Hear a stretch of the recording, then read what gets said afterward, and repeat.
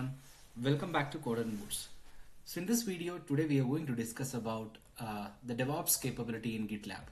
So Gitlab is a very popular version control and DevOps system that is used used in the industry over several years.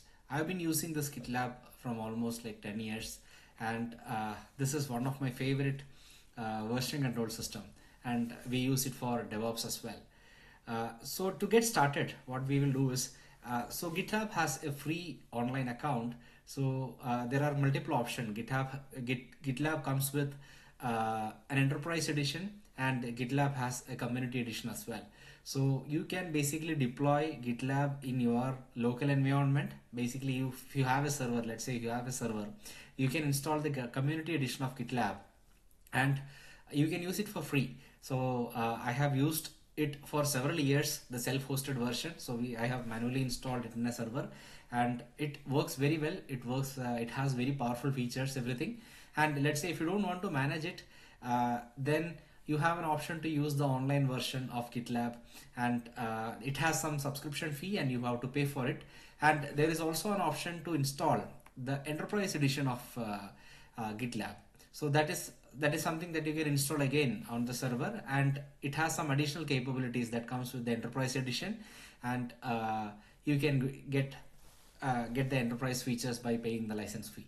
So here today we are going to basically get introduced to the free version of the online GitLab. So as a developer or as a DevOps engineer, or as a software engineer, if you want to learn GitLab, you don't have to basically install this in a server or anything. What you can do is you can just create a free account in GitLab. So just like how you create an account in GitHub, you can just simply sign up an account in the GitLab and get started in very few minutes. So GitLab has a very nice documentation, so you can go over it. So it is self-explanatory. So what I'm going to do is today I'll introduce you about setting up an online account and setting up a self-hosted runner for running a DevOps pipeline, a cicd pipeline in GitLab. Okay, so GitLab, I hope you are aware of runner. Runner is something basically when you run a cicd pipeline, so the execution happens in an infrastructure. It happens in a server. So the server, or basically the container in which the execution happens, is called the runner. So GitLab supports different type of runners, Docker runners, shell. Basically, it supports various type of runners. So here, what I'm going to do is I'm going to basically run or configure this GitLab's runner in my own server. So I'm going to use an AWS EC2 instance for running this or configuring this runner and the online version of the GitLab, so that my code will run from my runner. So GitLab by default provides built-in runners also, but especially in enterprise use cases, people uses self-hosted runners. The reason is the code in the runner, when you do a build or deploy or some other operation in your runner or in your pipeline, so the code will be interacting with so many things within your environment. So if the runner is running within your environment or the hosted environment, it will be very useful for you, because you don't have to worry about the network connectivity or the permissions. Because if it is running within GitLab's premises, what will happen? If it is running outside your environment, what will happen? Then the connectivity will become a problem. So if it is within your, so I'll draw and I'll show you how it. So I'll draw and I'll show you how it looks like. So basically, in an online version of GitLab, so let's say GitLab is in the web, okay, and you have your network. This is your company network or your home network, whatever. So, or your cloud network, okay. So let's say you have a server and you are configuring your runner within the server, okay. This is your runner. So what will happen is GitLab will, whenever you execute a pipeline, okay, so GitLab will make a communication with this runner. GitLab will be communicating with this runner, and runner will execute the job in this particular server. So let's say you have some other system. Let's say you have a database here. Okay, so you have a database here. You have some other system here. So this code that you run as part of the runner, the pipeline that run as part of the runner wants to communicate with these things, it becomes very easy because the code is running, the pipeline is running locally within your environment. So the GitLab becomes what? The place where you store your code, okay, code and pipeline. Okay, the execution happens within, let's say this is the work which is private. Okay, so and from this runner machine, okay, so runner machine, it is basically an outbound traffic, so you don't even have to basically enable a public facing endpoint or anything from the runner machine. It's going to be an outbound traffic, so the runner will be communicating with the GitLab server. So this is how the communication happens. Okay, so now let's get into the action. So what we are going to do is, let's quickly provision an EC2 instance. So what I'm going to do is, I'm going to provision an Ubuntu instance, the minimal sized Ubuntu instance.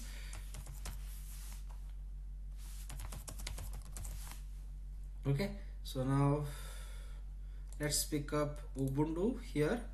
So okay, then I'm going to go with the smaller version, the T2 micro, and instance type T2 micro. I have a key pair with me. Okay, if you don't have a key pair, you can create something new, and I'll use an existing security group which has access. Here what I have done is, it has only SSH access from my environment and the internet access from the server, nothing else in the security group.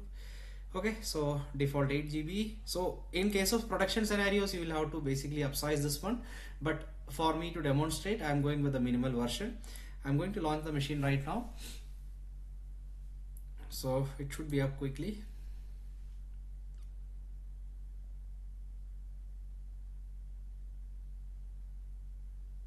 Okay, so this machine, it's in pending status. Let's wait for this machine to come up.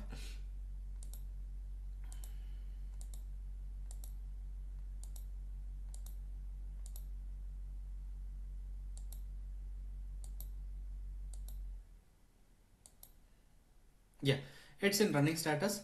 Now let's log into this machine.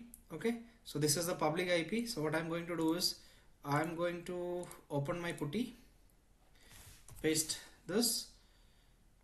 Okay, credentials, I have a key with me.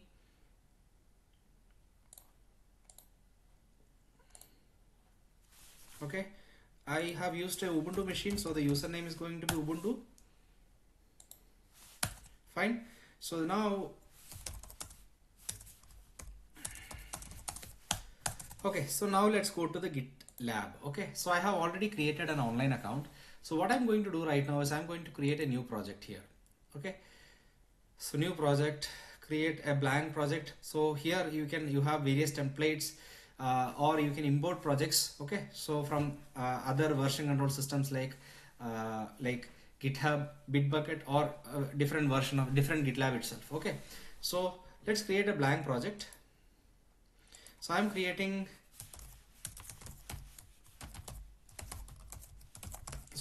something with GitLab runner demo.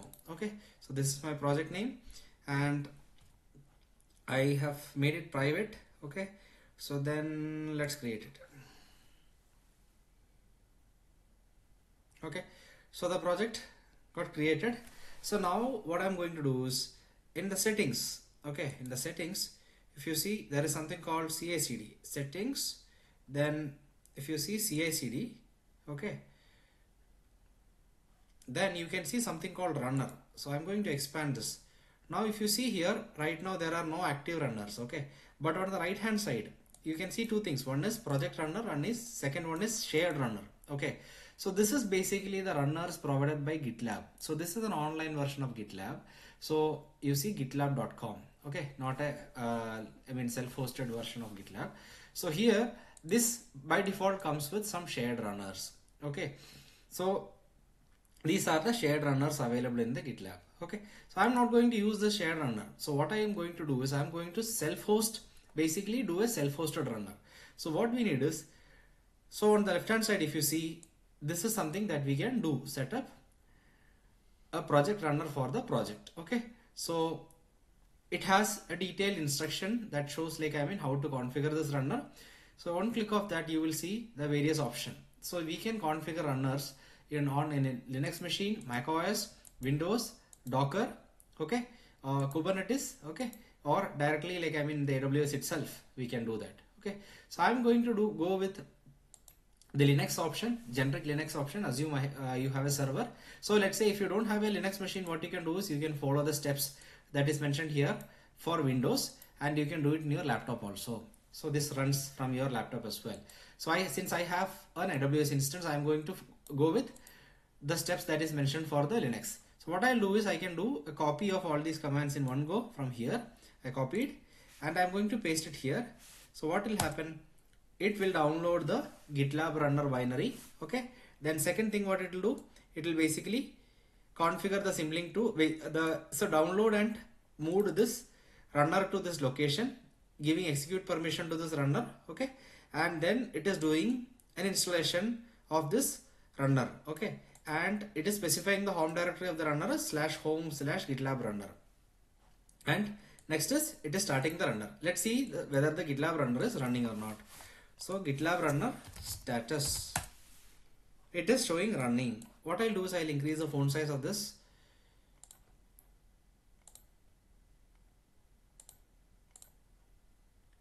System colors, appearance, make it 14. Okay. Yeah. So this looks better. Now the GitLab runner is running. Now let's go to the GitLab again. We have to register the runner. Now the runner is running, the runner process is running. Now we need to register this runner. So what we need is we need to copy this. Okay. And next is here in the place of registration token, we'll have to use the registration token of our project. Okay. So what I'll do is I'll copy this project registration token. This is the secret value. So, and I'm going to execute this registration command. Okay. Yeah. So it is asking the GitLab instance URL. In my case, it is a public GitLab, the web online version of gitlab.com. So mine is going to be http://gitlab.com. Okay. It's a default value. Next is the token. I have already passed the token. So default value. Next is the description of the runner. I'll put, I'm just putting self-hosted runner on.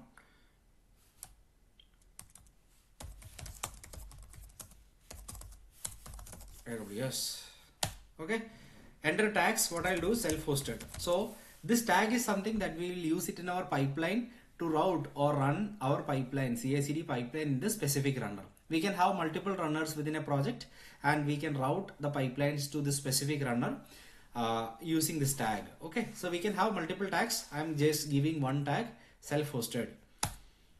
So then maintenance node, it's an optional one. I'm going to leave blank. Okay, now it is asking what type of executor. I'm going to go with shell executor. I just specified shell. Okay.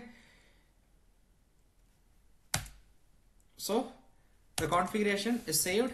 Now I think what we can do is, I think the GitLab, let's verify whether it is active or not. Okay, let's refresh this page. Let's expand the runners again.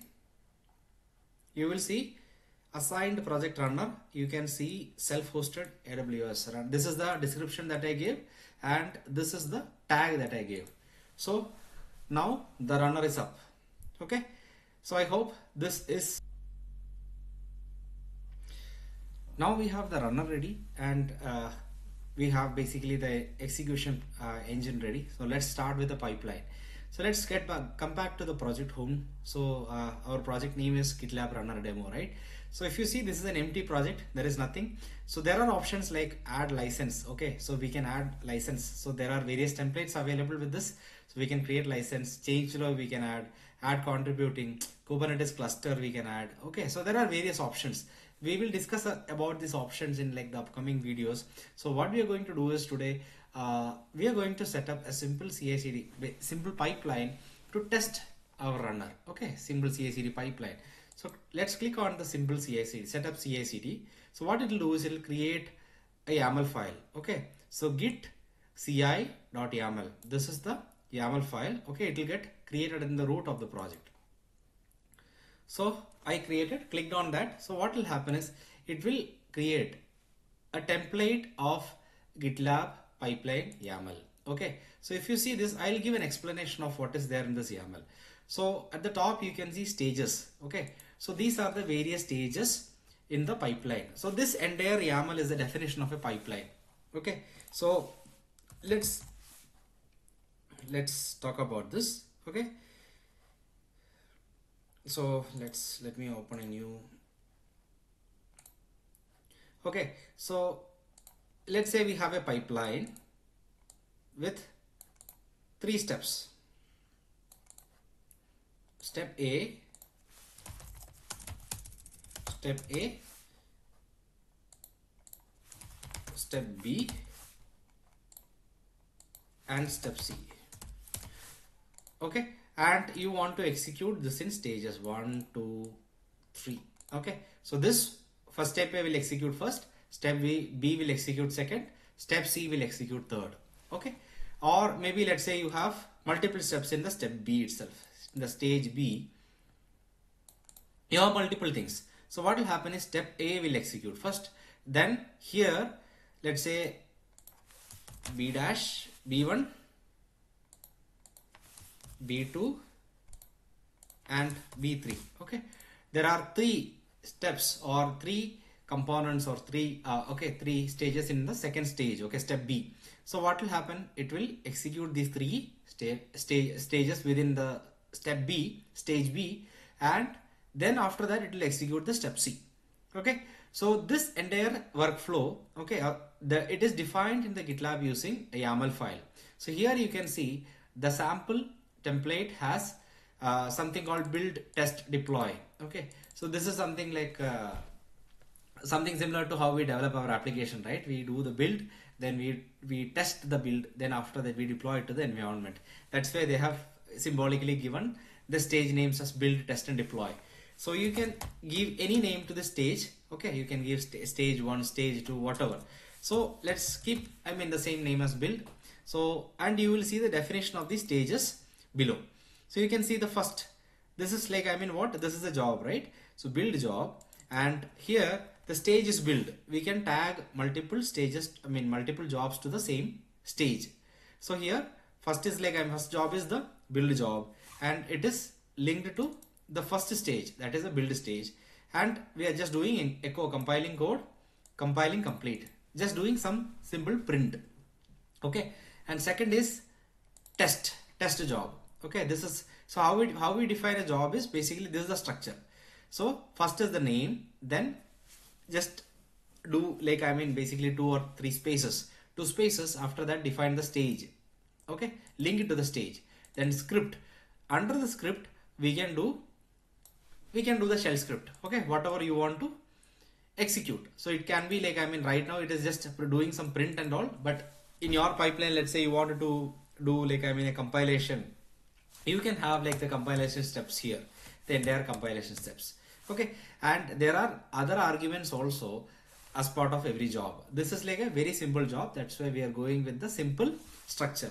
So inside this we can configure variables, we can configure let's say if you are building in a Docker, we can configure the image, which image to run. So there are so many configurations, but to start with, let's go with the simple one.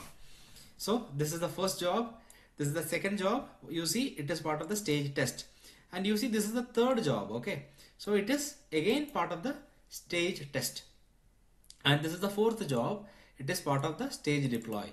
So let's visualize this to, what is this doing? This is doing the lint test. In case of real programming world, what will happen? Lint is what? We are just checking the code quality, right? We are basically doing the code quality and the unit test. Okay, it's doing like doing unit test and the code quality in the test stage and doing the deploy in the last stage. Okay, so this can be related to a picture something like this. So we have stage 1, stage 2, which has 2 things, and stage 3. Okay, so this is build, test and deploy. Let's say tomorrow if you want another stage, you can define the stage. You can have n number of stages in this one. Okay, and here we have the first build job. Okay, and second we have here unit test, and this is the second job in the test stage. This is lint test, and this is the deploy. Okay, and let us run this. Okay, let us run this.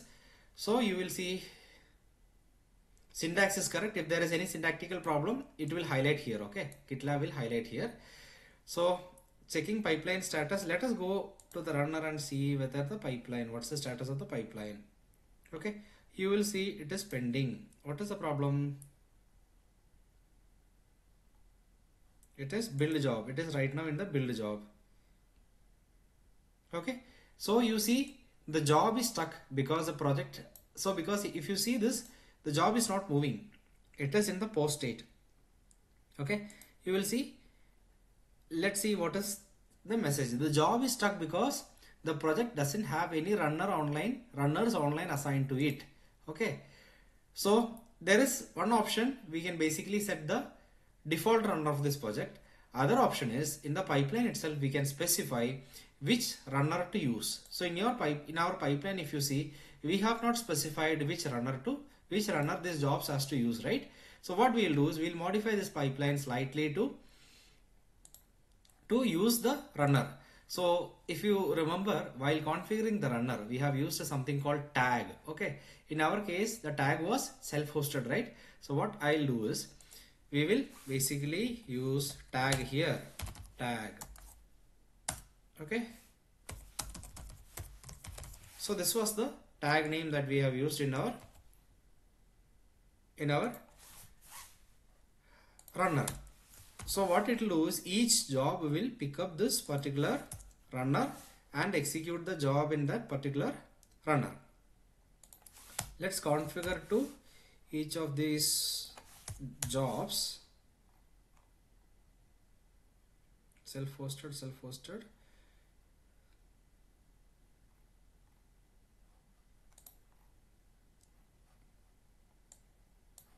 Last. Okay,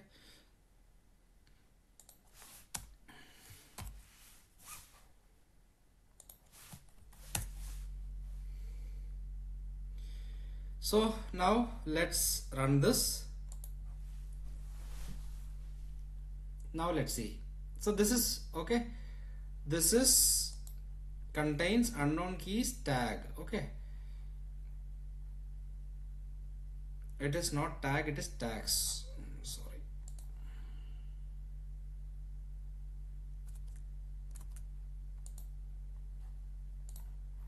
it is tags, it is not tag. Okay, it is tags.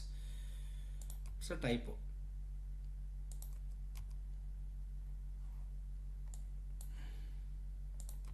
So this GitLab has a web IDE also, so it is very user friendly. So now you will see validating. Okay, the configuration is valid. Okay, now let's see what is happening with the cicd. Go to cicd, click on pipelines. Let's see what is happening here. So it got failed. Okay, it started execution but it got failed. If you see the status, you see the stages. This is the build, this is the test and deploy, but they did not execute because the build got failed, right? Let's see what is wrong with this build job. Now you see, using shell executor, preparing environment, and you see there is an error. Okay, this is a known error with this GitLab self-hosted runner on Ubuntu machines. Okay, so what you have to do is when we install here, if you see, we have configured a directory /home/GitLab runner. Okay, if you see this, if you see at the time of configuration, we have used the working directory as /home GitLab runner, right? So what happens is there is a user that is getting created as part of the installation of GitLab. Okay, that is the GitLab user, GitLab runner user. So let's get into the home directory of that user, that is /home/GitLab runner. So here if you check, this directory is not empty. Okay, so this has something called, as part of a user creation in the Linux, this file gets created, bash logout. Okay, so let's remove this file. Now let's run this pipeline again. Okay, let me rerun this stage again and see whether this works or not, because this is happening because of that particular file. Now you see it picked up, it executed. So now let's check the pipeline. You will see the stage 1 got completed. You will see a tick mark. Now it is running the test. Okay, so right now in our case it is just dummy test job. It is just doing echo test and it is just doing a sleep command. We can monitor the progress by clicking on this. You will see, or you can monitor in this way. Click on this, you will see the entire graph. Okay, you can see build got completed, unit test job is running right now. Okay, and if you want to see the details, click on that. It will show the log view. Okay, so here we have a sleep for 60 seconds which is defined in the YAML file. That's why it is just waiting for 60 seconds. This is a dummy job.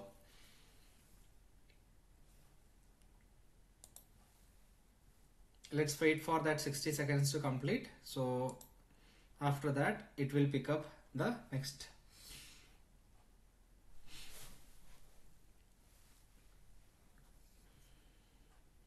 Let's see here. Okay,